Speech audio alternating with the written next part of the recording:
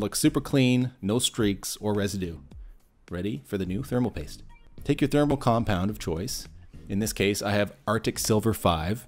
There are different methods or styles of application, but today we're going to be using the classic dot or P method.